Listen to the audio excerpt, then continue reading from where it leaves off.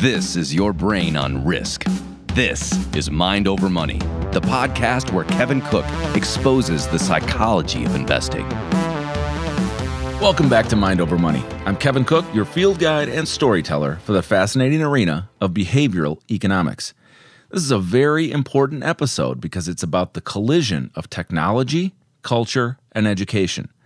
And it goes back to my first love in college, philosophy. You probably heard the news over the weekend that Apple received a letter on Saturday from two large shareholders, JANA Partners, a leading activist investor, and the California State Teachers Retirement System, a major pension fund. That letter, first reported by the Wall Street Journal on Sunday, urged Apple to develop new software tools to help parents control and limit phone use.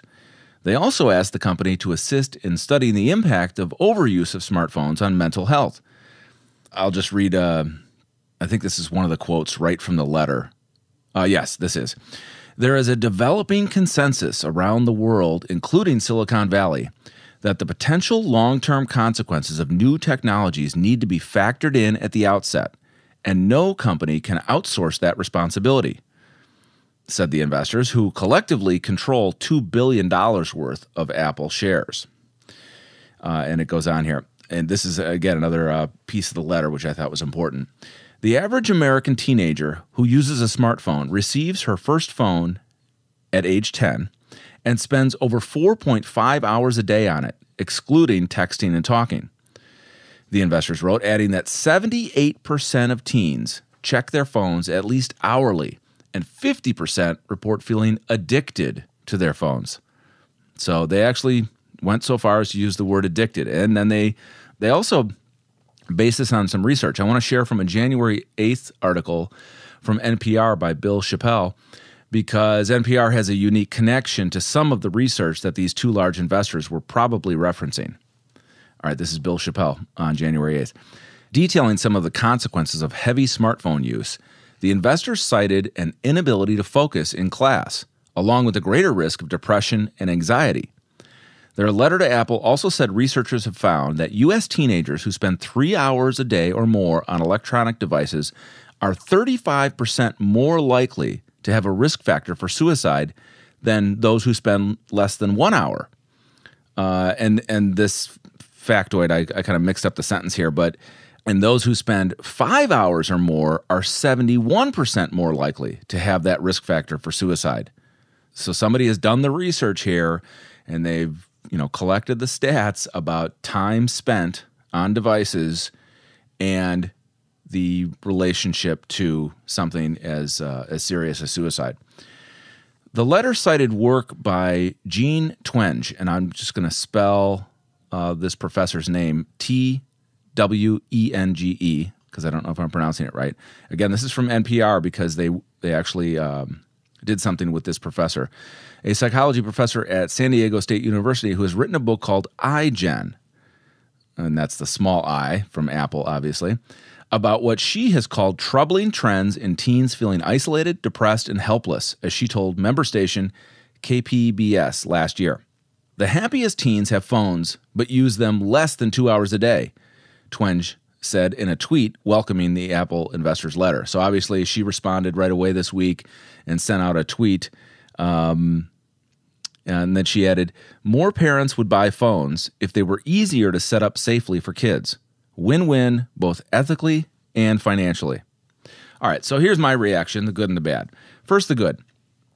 I mean, this is socially responsible by some big money players who have already benefited from the success of Apple and the iPhone and would continue to benefit financially from growing iPhone sales.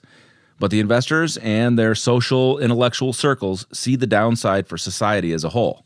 So this is a great example of change coming from culture, coming from within. And it's not just, it's not coming from a federal regulation. Let's put it that way. So that's kind of cool. And it's not motivated entirely by profit, I don't think. I think that there's some people in the intellectual circles that these investors are in where, they're trying to have a moral conscience about what they see going around them. going on around them, and they took a chance. I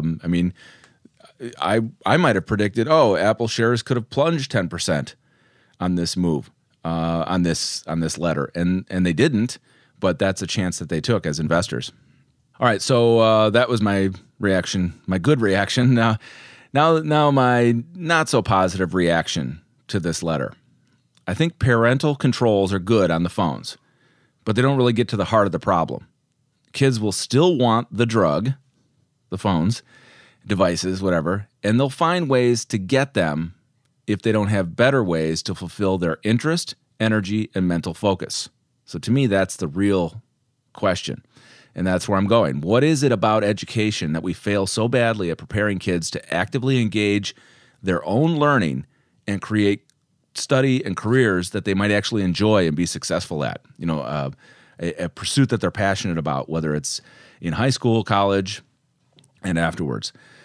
And when I say education, I'm not just placing all the blame on schools. I'm talking about the home and family as one's first and forever school, where the values and virtues of learning are taught or not, where curiosity about science, nature, history, math, language, and literature are either kindled or snuffed.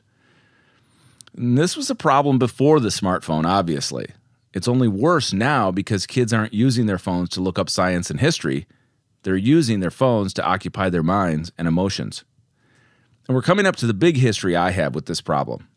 In December, I saw a YouTube interview with former Facebook executive and co-owner of the Golden State Warriors, Chamath Palihapitiya.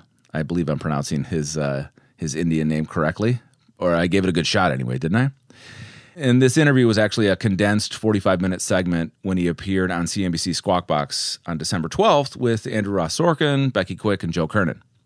Chamath said he intentionally opted out of social media because it was eroding the core foundations of how people behave. So, he's looking at social media as, kind of killing real social interaction. And after I saw that interview with Chamath, I kind of poked around and saw that, he wasn't the first in that Facebook community, leaders of Facebook, so to speak, who created all that wonderful technology in the past 5 years. And apparently Sean Parker, ex-Facebook president, has also been warning how the site was deliberately designed to exploit human vulnerability, meaning, how our brains work, what we're attracted to, what we'll go for. And he has been quoted as saying, God only knows what it's doing to our children's brains. And I've since learned that Simon Sinek, a former ad agency exec and author of leadership books like Start With Why and Find Your Why, has also been an outspoken critic of social media and its effects on kids. But did you know that someone was warning us very explicitly about this over 30 years ago, a decade before the World Wide Web became our favorite destination? In 1989, in my junior year at the University of Illinois at Chicago, I took an English class where the professor handed us what he must have thought was a pretty important book since it was only published a few years before. Amusing Ourselves to Death, Public Discourse in the Age of Show Business, was written by NYU educator Neil Postman and published in 1985. That book and its author, through his other books, are in my top 5 of most influential ideas, those that had the greatest impact on me. I was reading a lot of different things in the early 1990s, but Postman gave me a focus and a clarity that only a few others could, like Mortimer Adler of the Great Book Society, or Stephen Jay Gould, the Harvard professor of biology and evolution. Postman opened Amusing Ourselves to Death with a short discussion of dystopias, those works of fiction that portend a darker future for mankind. George Orwell's 1984 would be the most famous example, but Postman suggested that the contemporary world was better reflected by Aldous Huxley's Brave New World, whose public was oppressed by their addiction to amusement, than by Orwell's vision, where they were oppressed by state control. All right, I'm going to take a quick break here, and I'll be back faster than you can spell dystopia.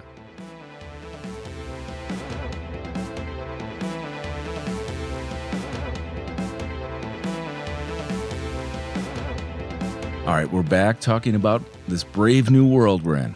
I hadn't read Aldous Huxley's Brave New World until 1989, And now that I think about it, I'm not sure if the professor had us read it first before amusing, or the other way around. It would have been genius to do so, because reading Brave New World, it would have planted this weird dystopia in our minds. And in case you haven't read it, but you should read Brave New World, because the book I think was published in 1932, and it predicts so much. It was so prescient about where society was going with technology and how people could be controlled. So you can learn about things like Soma. There was also the complete separation of sex, love, and procreation. And then there were the Feelies.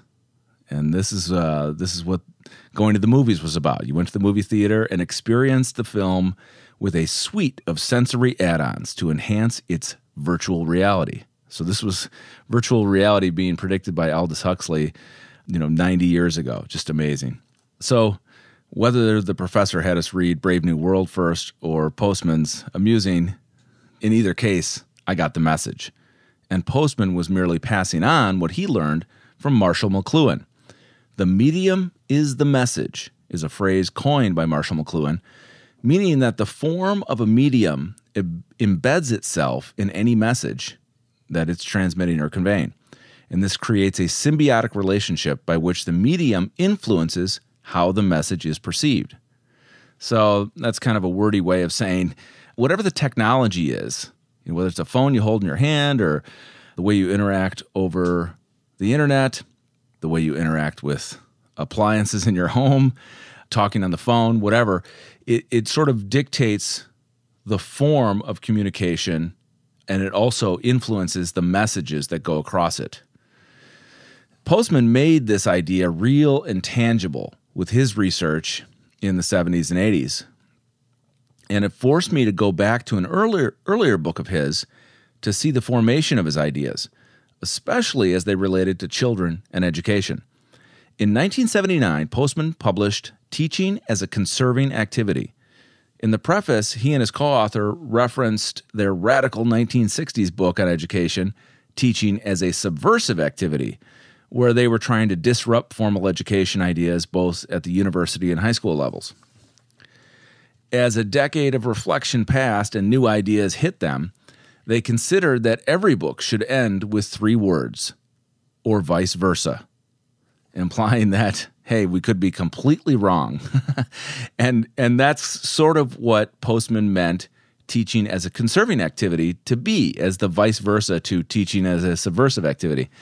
And where he's going with this is that things happened. So first of all, I should say subversive was, it was the 1960s, right? He's every intellectual was a radical and proposing new ways of learning in the midst of social change. What he noticed, though, in the 70s is that a couple of different things happened. One, maybe there was too much freedom, and so kids got away from actually reading books. And then also the rise of television as the primary educator. In fact, in Teaching as a Conserving Activity, he stated that television was now the first curriculum, meaning because it was teaching kids at age 3 and 4 how to think and how to learn via things like Sesame Street. And so school was becoming second best, the second curriculum. And so Postman's idea was that, education should adjust. Whatever's happening in culture, it should adjust. And so what was happening in culture was that kids were growing up watching Sesame Street as their primary mode of learning, and not to disparage Sesame Street, because there's lots of great things about it, and I'm sure every family has a good story to tell about what they learned from Sesame Street, but it has a certain way of teaching, and it could border on keeping kids entertained, engaged, amused. Again, nothing terrible about that, because how can you learn if you're not engaged or interested? But it could always push the envelope, so to speak, in terms of how engaging, how entertaining, how amusing. And even if Sesame Street, set the bar high and did it right, what was the rest of television doing? It was bordering on, it was definitely pushing the envelope of being amusing, entertaining, and captivating. And then that curriculum teaches a way of learning. So what Postman thought is that education should be the thermostat to culture. That if culture is swinging one way, then education needs to kind of swing back the other way. So that was some of his main ideas in teaching as a conserving activity. And he also opened that book with talking about Socrates and Plato, how Socrates bemoaned the death of the oral tradition. Because Socrates was a big fan of the oral tradition for learning, right? Philosophical inquiry, the Socratic method, obviously named after him. And he was not looking forward to the age of writing and books, which, was a new form of technology. And Plato had to deal with his mentor being sort of anti-technology and what was to come. So that's an interesting, if you're interested in that at all, that's a great book to pick up too. So if Postman was right or wrong about something like Sesame Street, I think he made the point that the medium does dictate how, minds were learning. So in his 1985 book, a few years later, Amusing Ourselves to Death, he takes that to the next level about society as a whole, because he's not just talking about kids' education. He's talking about adults, sitting in front of the TV, sitting down for a sitcom, right, a situation comedy, and being entertained, and what that was doing to our public discourse, meaning people are reading a lot less and watching a lot more TV. Now, coming back to kids, though, here's the thing that it got me thinking about that, and I'm not sure.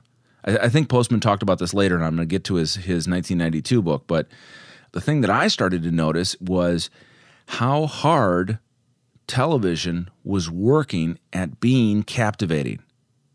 So, I noticed throughout the 90s and the 2000s, if you just watch the evolution of a commercial or a television program, they were increasing the frames and sound changes exponentially, right? That's how television commercials and TV shows and films captivate your brain, by changing the images very fast, the images and the sounds. And so your brain doesn't get bored, and your brain stays focused and on this edge of anticipation about what's coming next. What's the next tantalizing image or sound?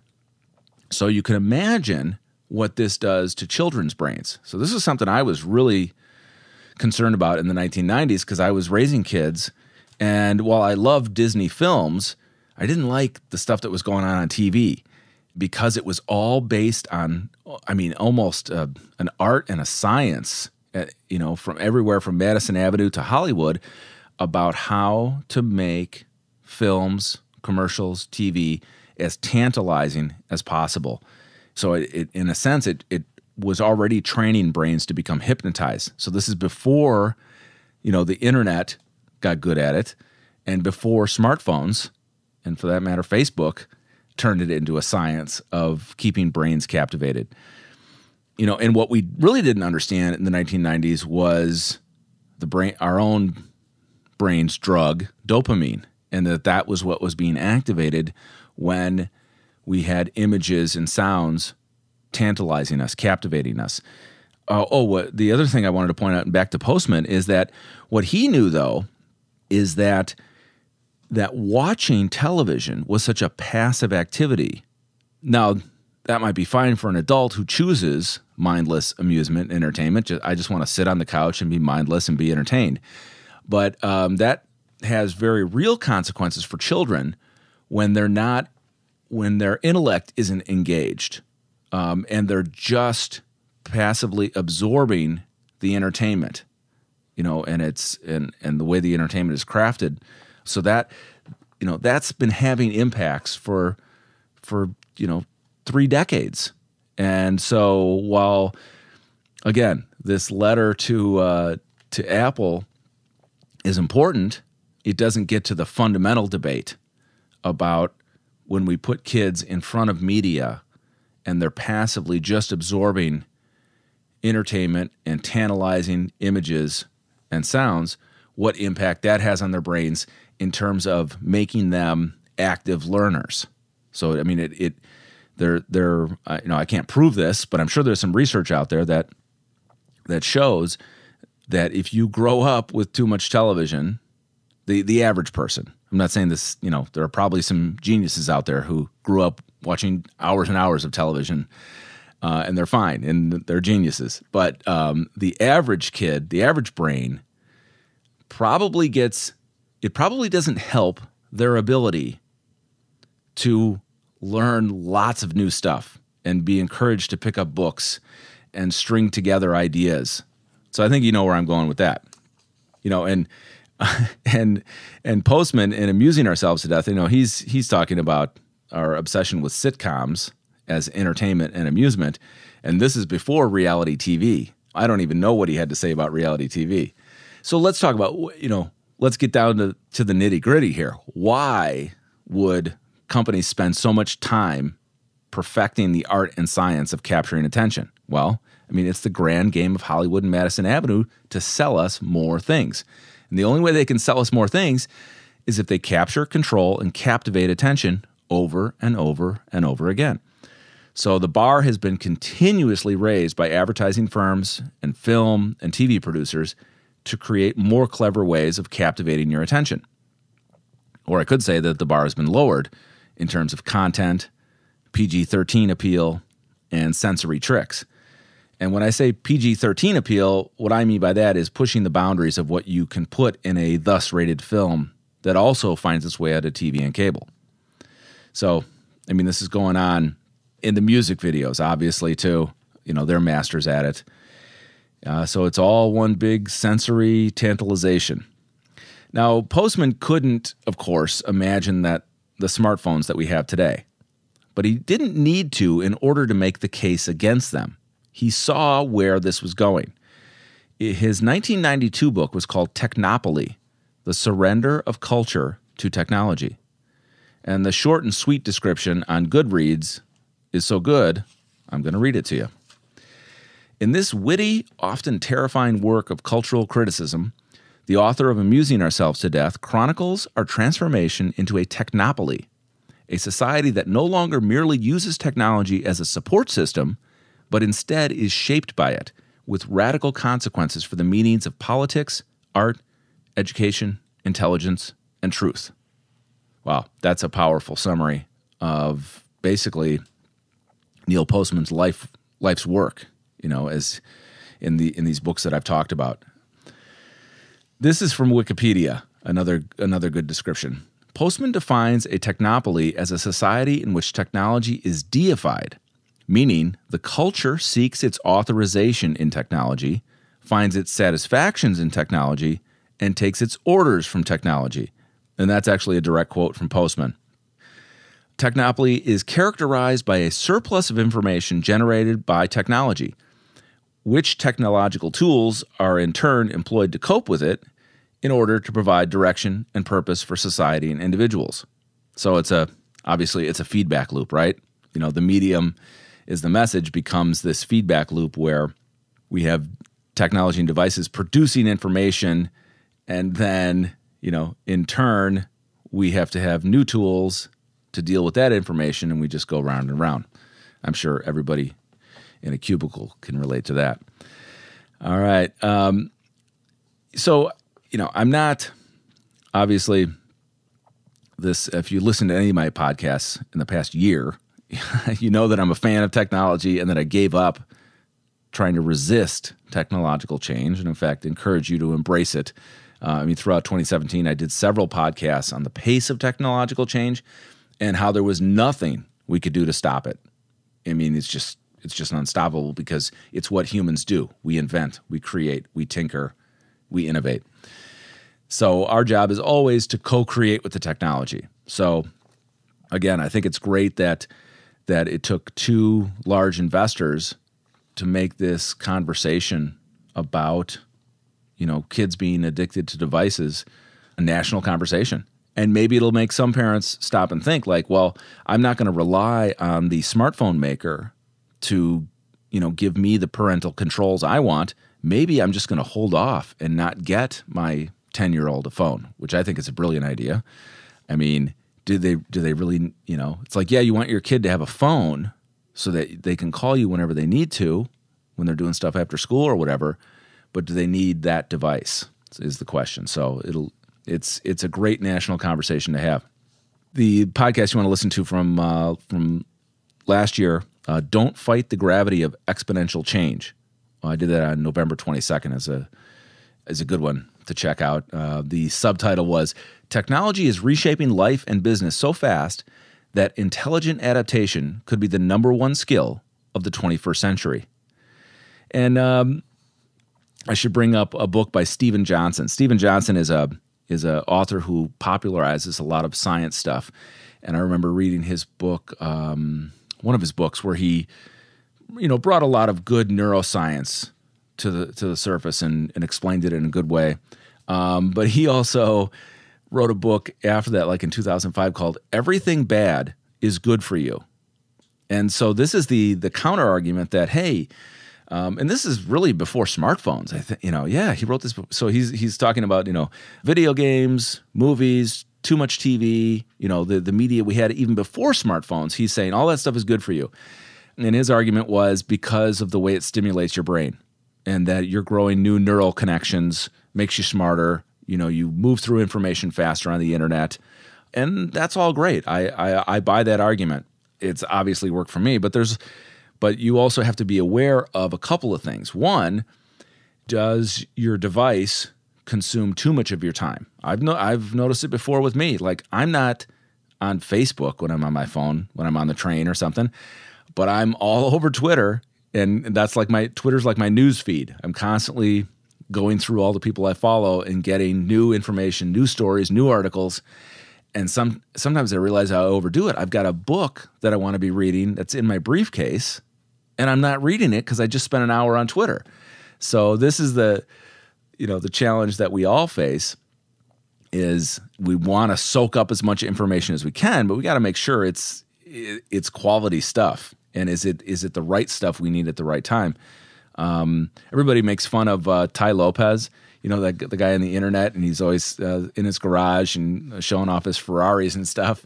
And but I got to hand it to him. He's hammering home. Listen, if you ain't reading books, you ain't going anywhere, because maybe that's the thing you should be consuming more voraciously. Now I don't know if he really reads a book a day, but I bet you now he's probably got the lifestyle where he can at his leisure, pick up a book and he's got 3 hours to skim through it. But I think it's an excellent idea, and to put down the smartphone and to pick up, whether it's the latest business book or something cool on science. I don't know if you know who Matt Ridley is. You should Google Matt Ridley. He is such a fantastic science writer. I mentioned one of my favorite science writers, Stephen Jay Gould, rest in peace. He was a professor at Harvard of geology, biology, and the history of science. And he taught me so much about evolution on the planet here. I read 10 of his books, just, a fantastic teacher, where he could take, deep science concepts and really break them down for people. So that's my argument. That's why I did this podcast, because I thought, wow, it's so cool what's happening with Apple, and at least we're on top of it. Things change so fast. Like, we're having this conversation now. Are we even going to have smartphones 5 years from now? That's what I'm thinking about and that's what Apple's thinking about is, what is the next evolution in technology and devices, whether it's smart glasses or other kinds of bio semiconductors, and how are we going to get our information and our communication? So social media might be a problem now, and smartphones for kids is a problem now, but it may get reinvented. And that's what I'm looking forward to, is what is Apple going to do with augmented reality and some kind of smart glasses where you can experience an enhanced form of communication and knowledge and learning with the vast amount of information that's out there on the web. Turn that into a tool that becomes an education powerhouse, and maybe the social things will become less interesting, if we get kids more interested in learning about science and history and math.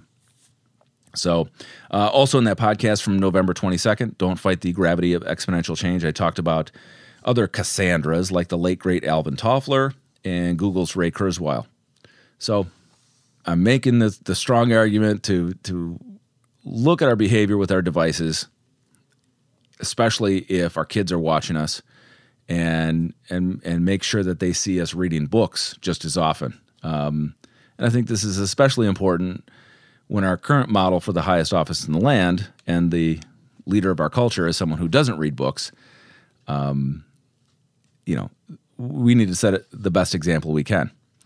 And speaking of good books and great books to read, I mentioned Mortimer J. Adler as one of my top authors and influencers.